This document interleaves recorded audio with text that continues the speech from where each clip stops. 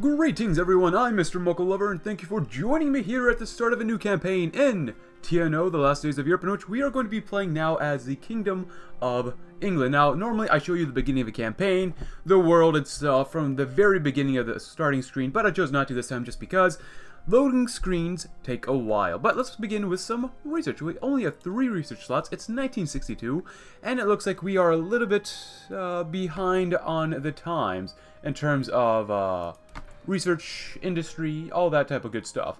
Let's see, do we want horizontal or vertical industrial organization?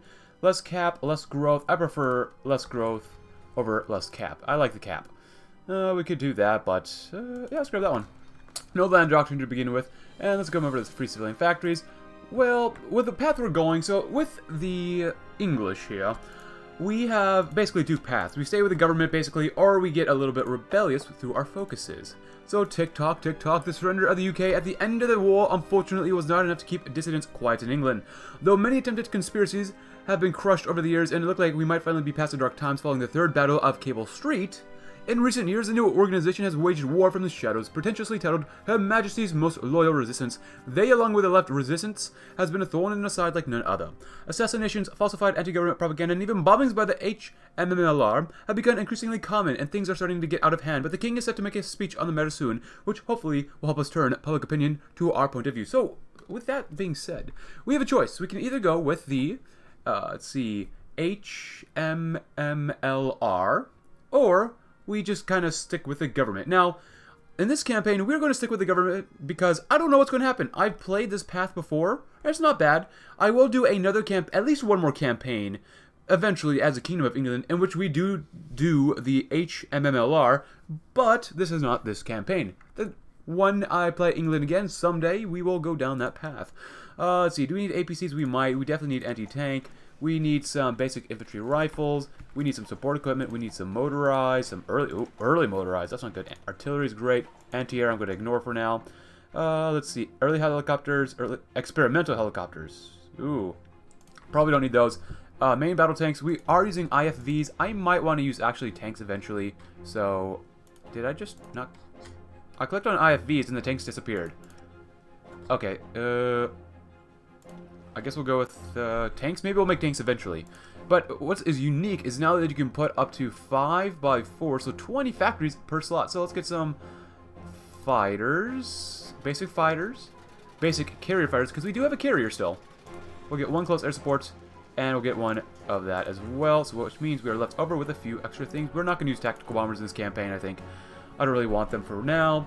And we don't really want to build up another bigger military, because that's going to cost us. You have to pay attention to your economy in TNO. But we're going to make a better military. And if we organize our units, as you can see here, we have the Royal Military Police, 6 combat width, which is not very good, more like police units. We have normal infantry, which is 8 combat width, which is good at support companies, but itself is not very good. And we have artillery only, literally artillery only, which I still have yet to do in a campaign. Maybe someday, and then we have the IFVs, which has infantry, elite infantry in there as well, which I don't know why they're in there, but whatever. So I split them up accordingly, and just in case, you know, we always are going to need a few more guns. Put some more anti-tank on there, put some more support equipment. Motorized, I can kind of wait probably. Ordnance, go up to 2, go up to 2. I would like to change out the IFVs for tanks. Maybe eventually carrier fighters, we just keep it on 1. I always keep it on 1. There's no more of a point to do that. And we shall finish with dockyards. Now, let's see, we have carriers here, which takes... Oh my goodness, those don't look very good.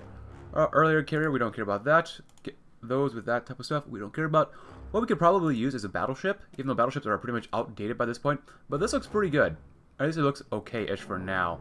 Yeah, it's probably a waste to even make this. Honestly, the Navy doesn't even matter that much in TNO, to be honest with you.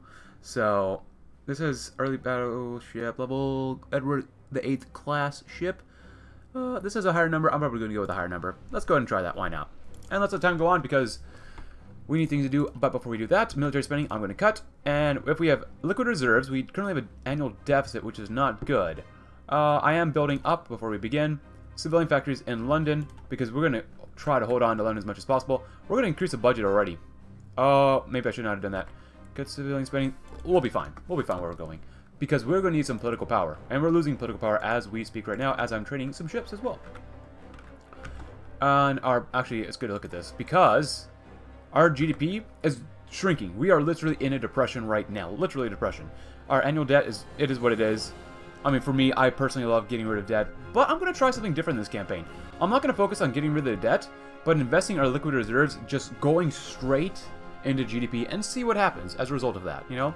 Last time I played as, like, Heydrich's Germany. I played as Vyatka reforming the Russian Empire, which was really awesome.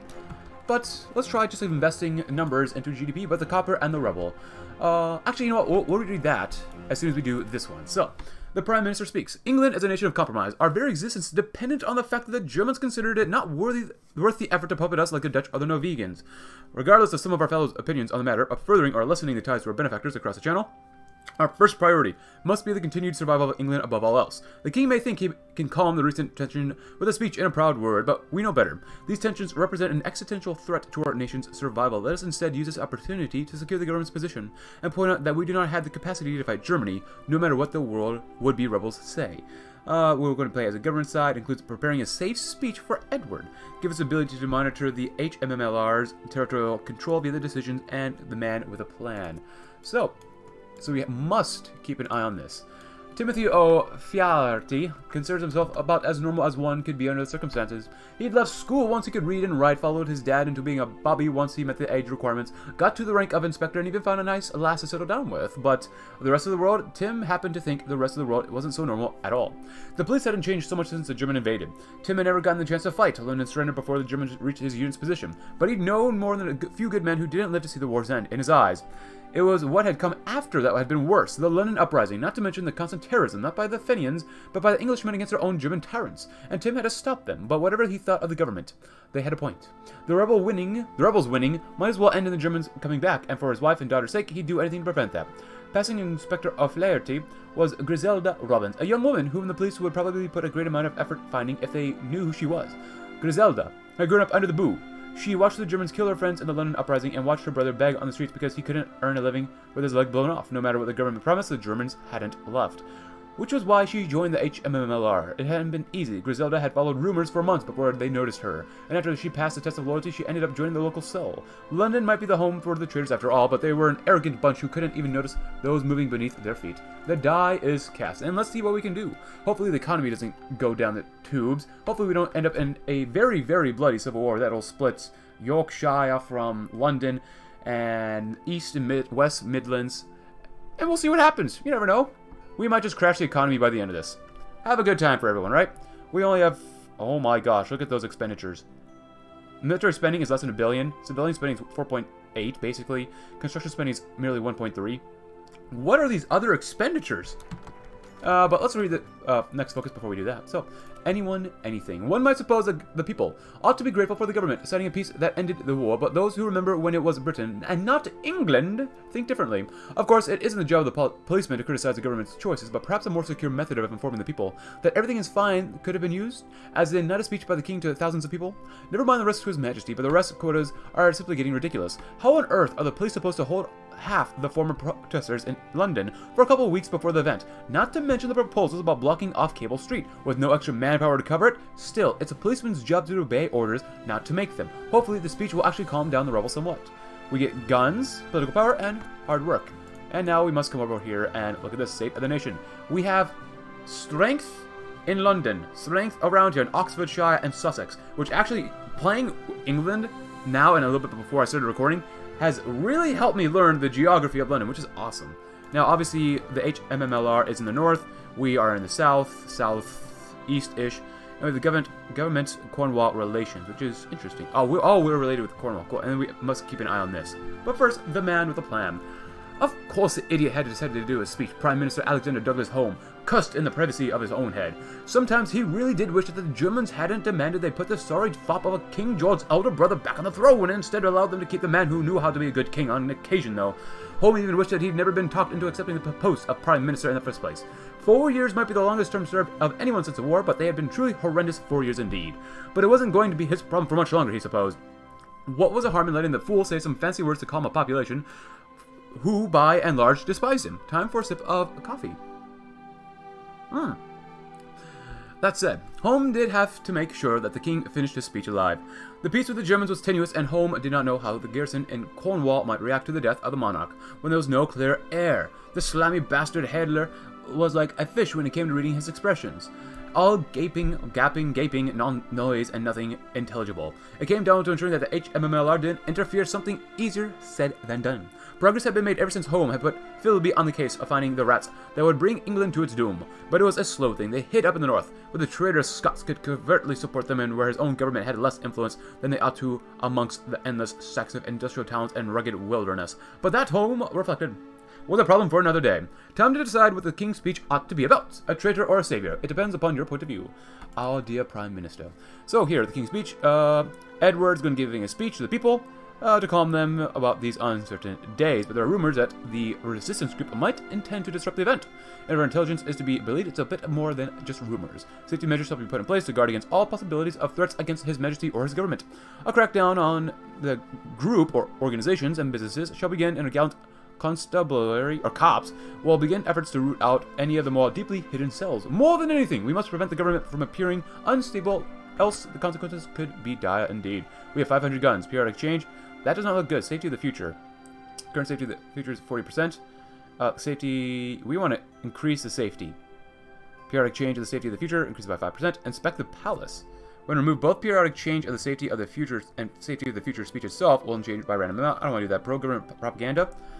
Safety plus 10%, so we get a max change of 10%. This gives you 5%. Safety, I don't want to spend too much political power because we need to actually save it. So we're going to have to do this. And then we'll send in the army. So we get some more periodic change. So we also have to keep an eye on this. Government-Cornwall relations. England's military was kept weak to prevent us from challenging the government's hold on the country. And we're unable to defend ourselves in a case of rebellion because of it. We need more weapons to outfit our police and army to conduct anti-insurgency operations, and the source is not in England, but with the German government. We must ask the garrison in Cornwall to supply us with weapons from their stocks or from the companies of the Reich itself to keep our government secure. This depends on our ability to maintain good relations with them. Once we openly confront the resistance, these guns will be issued as infantry equipment to our soldiers. The higher the state stability in Gloucestershire, London, and Sussex, the higher the chances of our guns getting through, and the less will be lost to the resistance. Each month, relations will passively degrade by a small amount. So we have moderate amount of relations. We only have 65 political power. So we can bribe this person for a large boost to relations. Let's go ahead and boost it up a little bit.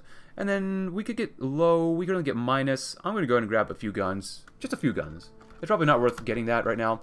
But with this stuff here, we are going to play a game with the resistance. That's going to last all next episode probably. Oh, and we can send in the army because we got extra guns. Good, good, good. Actually, did that change at all? Government propaganda, that political power. Safety of the future speech, plus 50%. Oh, was that a waste? That might have been a waste then. 2 days, what's going on? Periodic change, minus 10%. Hitler names Ballman his successor. More the same it would seem. Okay, so wait, send in the army. So that did nothing. Pro-government propaganda. Affects safety of the future speech, okay. Send in the army, we gotta send more guns this way just because we gotta get up to plus 10%. That'd be good. Small amount. We are high relations, which is good. And get a few more guns. We only 400, which is not good for us. But you know what? Oh, it's going down. Ooh, that is not good. 4%. At least do it one more time. One more time. And we are trying to get some more naval XP right now as well. And we have no fuel. Go figure. So let's save up our guns because we gonna need them. We definitely gonna need them. So anyone, anything. Let's read the next focus so we can read the event. Subject matters. What is a king supposed to do in circumstances like these? Edward VIII might have been born to a king, or to be king, but at times like the present he wishes he weren't the case. Bertie isn't even around anymore to talk to, and the rebels that support his niece, well, the less said about what they might do, the better. What is the king supposed to do, or say, when half the populace looks ready to murder the other half? How does he calm those with legitimate grievances against the government's actions? Alec is of no help in the matter. Wallace knows how to convince the upper class, but the speech will be heard by the nation, not merely the aristocracy. Of course, if the German misinterprets what he says, well, it might have been a short government indeed. He might hate the job, but it has fallen to him nonetheless. We get some more... Oh, periodic change and safety of the speech. Oh. Okay, well, whatever. As Tim O'Flaherty stared down at the report he was about to send up to the top of the ranks, he wondered, why is it always Monday when this sort of thing happened? The London uprising had started on a Monday, his old dog died on Monday, and now on a Monday afternoon he was having to report that he might have discovered a plot to blow up the king at the speech. The newspapers were harping on about, you know. He scowled. It had to be him, didn't it? When he figured out the little thief that had been hiding something he hadn't delegated or passed it on. Oh no, he'd done the interrogation himself. It was his job to protect the people of London, wasn't it? And something like blowing up the king, oh well. O'Flaherty didn't exactly know what the politicians would call it, but his dad might have referred to it as a bloody bad time all around. But on the bright side, what is it? Flaherty, I want to make sure to say his name right, might get some overtime pay out of the whole goddamn thing with pay no less. And possibly a promotion too for discovering it. A promotion might pay quite a few quid extra, and he could get his girl some of those nice dolls he saw in the fancy toy shop for Christmas. Or maybe get Martha going out dress to replace the one she bought for the honeymoon. Heck, he could even grab a proper fishing boat, if a small one, and a chief inspector's pay, but O'Flaherty sent in the report with a bit more vigor than he had initially intended. We all, of course, have dreams. Well, some of us do. Reach out to the German politicians. We can wait. I need to buy more guns. We could send them the military, but we're going to not do that. We could inspect the palace. I'm not sure that's going to do anything, but gun shipments mostly successful. I'm sorry, I can't speak right now. So this is the only time I'm going to read it because this happens all the time. Some losses is to be expected when clandestinely ordered munitions go through back channels from foreign supporters, and this is no less true now that it was in the past. We believe approximately half of our requested shipment of firearms and munitions have found their way into the hands of other than their own. A few likely to farmers in need of something to blast rabbits with, but quite possibly a handful into our opponent's grasp as well. However, they don't seem to be aware of any organized effort to acquire weapons on our own part, so this might not be a disaster, strictly speaking. We would do well to be more careful in the future, however, and these times you can take what you can get. Absolutely.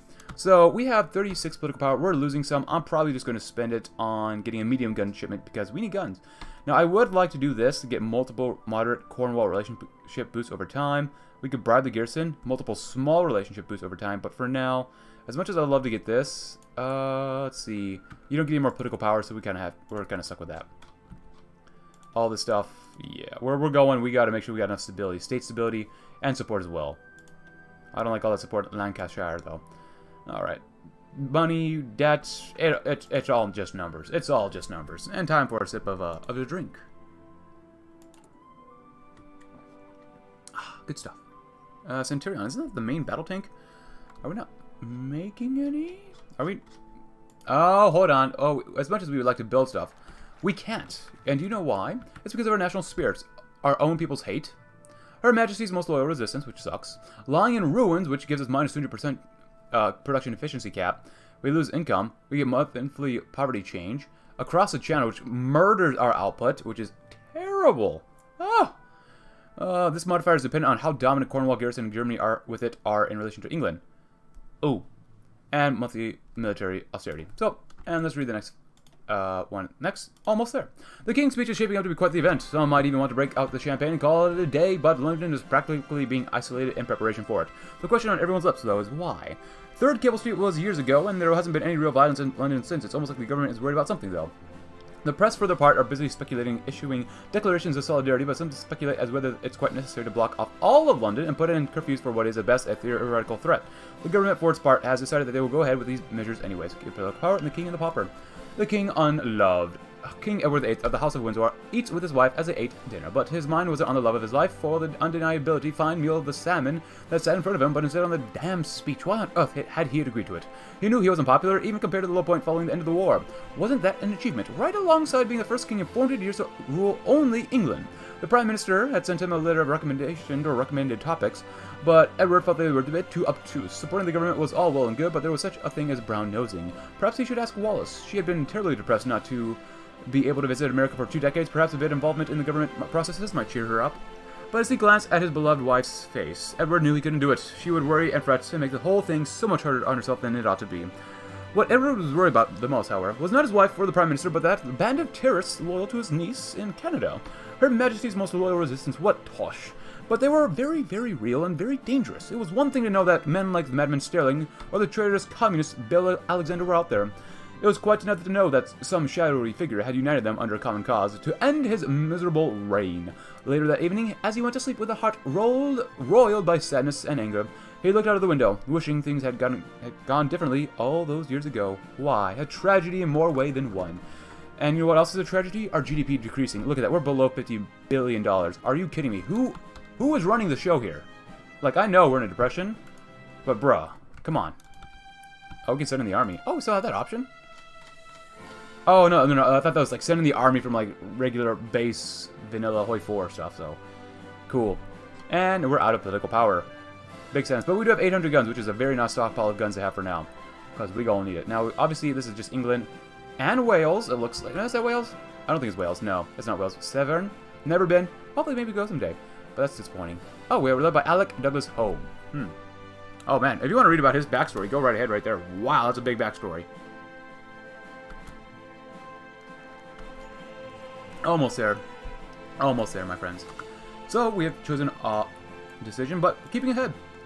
Batten down the hatches, for the London police are ready for any and all interventions. Crowds will be carefully monitored and methods of evacuation and detention planned out beforehand. Any suspicious individuals will be kept away from the main viewing sections, and there will be exceptionally thorough checks for stashed weapons in the days before the speech commences. His Majesty will enjoy a nice speech, a polite lunch afterwards, and then go home, end of story, without interference from any rebel scum. Those HMM buggers think they can get the best of the London police? Well, they have another thing coming. Ability to decrease the safety of the speech will end. Ready or not? Here we go. Let's keep an eye on this. I definitely don't want... Ooh, hold on. We got the political power now. I don't want to lose it and not get anything. We could reach out to these as a small Cornwall relationship. That's okay. I'd rather have more guns for now, because this is we're going to need it for later. Looks very good. We're already at 6%. I might go ahead and raise this up as well. But the King and the Pauper. Edward VIII listened to, as the chief of the city of London Police, outlined his plans for security with something approaching a dull interest. The King of England didn't really know why the man insisted upon having so many rotations of guards about the location of the speech, but given recent events, Edward was inclined to listen. Whispers had reached Edward that the resistance intended to kill him at the speech, something he had initially refused to believe. Surely, no group loyal to his niece would kill the reigning monarch. At the same time, a voice sat in his head and asked, what if they were right? Edward hadn't got any sleep for days, Wallace had noticed, and started fretting, only to make the whole affair worse. Edward had resolved to not have her present at the speech. That way, even if something did go wrong, she would not be in the line of fire. As for himself, though, well, as his brothers had always said, so fonding of saying, or I butchered that sentence so badly, he had a duty to attend to. Griselda had memorized every guard rotation. Sterling had insisted upon it. Alexander had gone over the evacuation route with her and gotten her to warn her brother and mother ahead of time. Once he'd gotten assurances that they weren't likely to turn traitor. The main thing that Griselda had worked on was her throwing skills. Where once she might have had all the skill of some of the toff fresh out of a ball, she had now at least a basic grasp of distance and the timing needed before she ran. She was ready, and Griselda dearly hoped that would be enough. The die once again is cast and let's send in the army, because that's not looking good right there. Well, I don't like slow bottomless change. No. 10%. Let's keep it that way. A good English proper way to keep safety at a priority. Words are hard. Are we actually building anything? Okay, so we're not like producing anything, but we're building buildings. At least we're building something. This white chocolate strawberry truffle coffee is delicious, ready or not. But let's go ahead and move on. The King's speech. The day has come. King Edward VIII of the House of Windsor may not be a well-liked man, but he is nonetheless the King of England. The speech, it would appear, will start at midday and go on for an hour or so before His Majesty attends a late lunch with some notable public figures. Of course, it assumes everything goes to plan. Both the resistance and the government know something will occur, but what exactly is up to the will of God at this point? The coin of history tosses and turns in the air, and the face upon which it lands unknown even by those who threw it. Perhaps the resistance will be correct in their assumption that all the dried tinder needs is a tiny little spark. Or perhaps the government, well prepared, can deal with them. Oh, guns. Only one way to find out, my friends. No more preparations, Edward goes live. Oh boy, so ready or not, here we go. And we have minus political power. O'Flaherty stood in line with his men, a helmet on his head, and for the third time in his life that he could recall, he wielded a revolver in addition to his trusted truncheon. The crowds were thick and noisy, a hail's breadth from a riot. As the king stepped out onto the stage, there were a fair few boos mixed amidst the cheering. O'Flaherty gripped his revolver tighter. What were the chances of something coming his way after all? Minuscule, minute. He kept vigilant anyway. Who was to say that if the HMMLR pricks attacked that he'd spare them? Or spare him? What did they understand of the fact that his job put food on the table, kept his daughters out of the poorhouse, or off the pole? It didn't matter that he might not like the king, but he had a job to do, and as he eyed the crowd, O'Flaherty thought he could see something strange. Whatever could it be? Man, the third time he gripped a revolver? Man, come on. I know this is England. I know you gotta have a license for that stuff, but come on, man. Only third time in your life grabbing a revolver? Woo! I like me a 6-shot. The economy. Look at that debt. 40 billion in the hole. Like, come on, man. Really? Really? What happened to British austerity? Well, maybe we are doing austerity already. Look how bad it is. Woo! No, I can't wait to see what happens at the party. Let's see. Oh, yep, we're done. We're done. There's nothing we can do about it. We got 10% maxed out. Hopefully everything is safe. We're still training. Let's border the Welsh. Because the Welsh have always loved the English. No matter what anyone says, right? Right, totally. And we only have 7 naval XP. Oh boy, denial. So O'Flaherty spotted the woman instantly, black-haired and skittish. The nervousness was something to keep an eye on anyway, but the bag she carried looked more like a bit large for a purse holder. It was when she reached into the bag whilst staring straight at the king that O'Flaherty just realized what she intended to do. He ran out from the line and made directly for her, barely being 2 arms lengths away and shouting at her to drop the bag when he saw her pull the grenade out. O'Flaherty acted not with instinct but with panic and fired 3 shots in as many seconds. Perhaps if he'd been further away, he might have missed. As it was, all 3 caught the young woman square in the chest and she went down like a puppet with its strings cut. The crowd panicked and so did the higher-ups. The king was evacuated within moments of the shot ringing across the square. Once they realized what had happened, they looked at the body and found the grenade, along with a pistol and some dynamite besides. First, it was the chief inspector coming to congratulate him, then the commissioner. Finally, a few days later, he found himself in the office of the prime minister. Tim, or O'Flaherty, didn't have the heart to tell the man he'd never vote for his party, but he accepted the thanks all the same and left positively beaming after the PM inquired as his future career prospects. O'Flaherty suspected that he might be looking at a promotion in the near future. In the end, though, as he came home and ate dinner with his family, whilst listening to his daughters talk about how they could say their father was a hero at school and Martha mentioned that the Crosbys had invited them over for tea next week, Tim O'Flaherty felt like life was good. If only he could forget the look on that poor girl's face as she fell. God save the king. And now we get a new focus tree. Ah, I love it. Edward's Round Table. Very good. Part of the job of kingship is maintaining the relationships between politicians to ensure that, in theory at least, the government can cooperate even in the midst of a crisis. Alec Douglas Home is by far the most capable prime minister to grace England since the war, and Margaret Thatcher is amongst the most influential of the new generation of politicians and is the voice of the party membership. These two obviously merit invitations to any discussion on national policy. Where it became more difficult is the extremes of the royal party. Arthur Kenneth Chesterton is the main voice of the Gemophile and overtly fascist wing of the party, while Harold Macmillan is the foremost reformist to hold any degree of influence. Unfortunately, both are likely to refuse to cooperate with the other. We must choose one to deal with. There's the most loyal minister's event, and we get more political power. The Battle of Portman Roads. Interesting. Alright, so here's what we got to do. You see this, we have options. We need guns, and we can increase our stability if we want to. We choose 5%. If we spend 10 guns in each and every single state. So we actually don't want to unpause it yet because we got to understand this. Eventually, we will have things to do. I mean, I did the each MMLR path actually. I haven't tried this path yet. See, we need state stability in East Anglia to be above 60. This one has to be 60 in Gloucestershire and East Anglia. Oh my goodness, call upon the garrison, gain guns, Operation Flyswatter. And Severn, it must be above 75. The garrison grows. Nice. So we have like 4 or 5 places that we must keep an eye on. East Midlands. Let's see. Yorkshire. Oh, they lose 10 support and gain 15 stability in Yorkshire. It's not bad. 30 Cornwall support, not bad. So, this is what I want to ask you guys. So, we have 3 options. We can choose towards the north, Operation Wilhelm, convincing the Midlands, or focus on the south. Which one of these 3 do you think I should do? Focus on the south, convincing the Midlands to get some support, or make the enemy, the resistance, lose support in total? What do you think would be best? I'm thinking we probably don't need to focus on the south since, well, we have Sussex, which, let's see, Yorkshire. That might be good to do. We'll see what happens.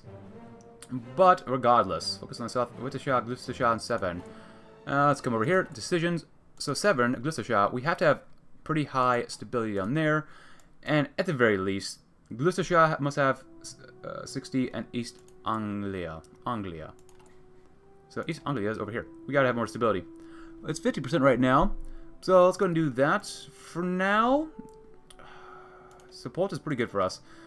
I'm going to go ahead and just increase the support all around here. That's probably going to be good. Here, instead, I'm going to go ahead and get more monthly support for now. Increase it by a little bit. Good, and that's actually decreasing the blue support, which is good. Anything did I miss? Yes. Oxfordshire, very good. Very good. London, increase it. Increase it here as well. Over here in Yorkshire, we're probably not going to be able to get this.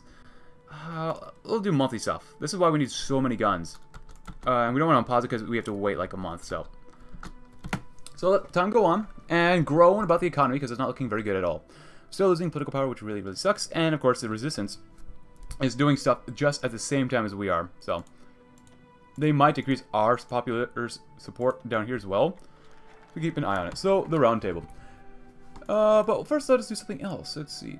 Ooh, base war support, more political power, Macmillan's resonance. That's not bad. Get more stability.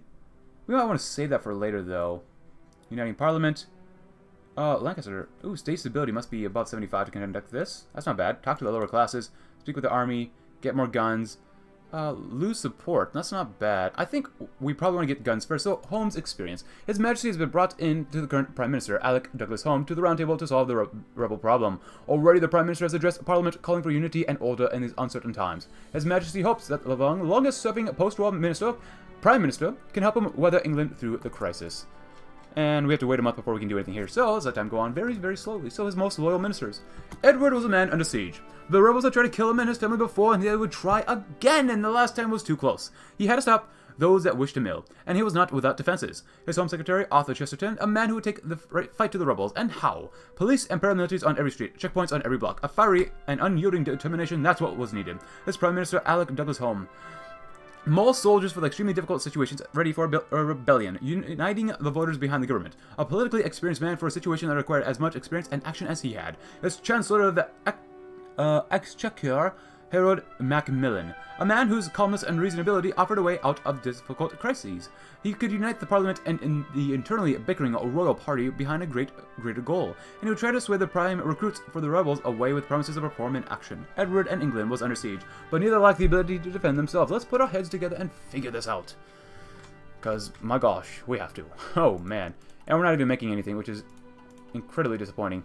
I don't even get liquid reserves, too, which is a big sadness. But you know what? As long as we can build, right? That's all that matters. If that's the case, our debt, how much is it? That's a big deficit, not gonna lie. I kind of want to say invest more in construction budget. Actually, we can invest more in construction budget. We don't have political power for that. We could spend more on civilian stuff, but I'm not feeling it right now, man. Oh, do we have decisions? No, we don't. We can't even... Oh, relations are low. I don't like that. I like high relations, please. Thank you very much. So, ooh, military austerity. We got to cut the budget again. Definitely have to cut the budget. And we're going that way, going that way. So I guess for now, let's focus on going with talk to the lower classes. So let's get as much state stability in London as possible first. I think that would be good. And because all these get unlocked eventually, we just have to choose one of these middle three. So, guns, radical day, losing terror cells. So East Midlands, state stability, as well as London. I think that are two very good to do. Yeah, that would be very good to do. East Midlands and London need more stability. Oh, the Metstreiter. Ah. And we have the Unity Pact, of course, the People's Own Hate, across the channel, which sucks, like we said earlier, and the Holmes Experience. Let's do uniting the voters. The Prime Minister hopes to unite the voters of England behind the government. Although the royal party is still the most popular in England, it is no secret that we have, to put it lightly, influenced the system to keep it this way. Thus, the people are not completely supportive of the government, which explains the growing popularity of the resistance. To turn the public away from supporting the resistance, we must campaign on bringing the people together in these uncertain times and reassure voters that everything, of course, will be fine. In the meantime, let's go ahead and reach out to German politicians because we have very low relations right now. I really don't want to lose any... Oh, actually, we're not going to lose anymore. We actually get more political power now, which is a great thing. So we don't forget East Midlands. They need stability more than anything else. And now we can invest in them, as well as London. London, very good. I think... Oh... So we got those two. We already got those two done. And then... East Anglia, good. And Gloucestershire. I'm probably saying that wrong. Maybe, I don't know. Gloucestershire, Severn. So we're not focusing so much on increasing support. It's about increasing stability. Over here, very good, very good. Oh, we're actually losing some support. That's not good. Wiltshire, just going to keep increasing state stability. West Midlands, do that as well. You might as well. Severn, we definitely need that as well. And good, more state stability. And Sussex, for now, go ahead and invest. Let's see if we can get more guns over here. We could probably let's decrease it by a good amount because we won't be able to get these guys probably under us ever. So So I want to make sure that we don't miss anything here. Good. Let time go on, and maybe we'll read one more book and call it an episode, perhaps. Yeah, I think I want even better relations. We'll go with the medium gun shipment next, maybe. Let's see what happens. Medium gun shipment. Yeah, let's go ahead and do that. We have moderate support, so we only have 985 guns, but that's okay. That is totally okay. Oh, cut that. Yes, good, good, good, good. Annual income rate 15%. Garbage, to say the least. Garbage, garbage, garbage. And, oh, are you still training? Oh, you are still training, but you're not getting anything because you have no fuel, or... Oh, you guys are repairing, maybe. Oh, what's going on?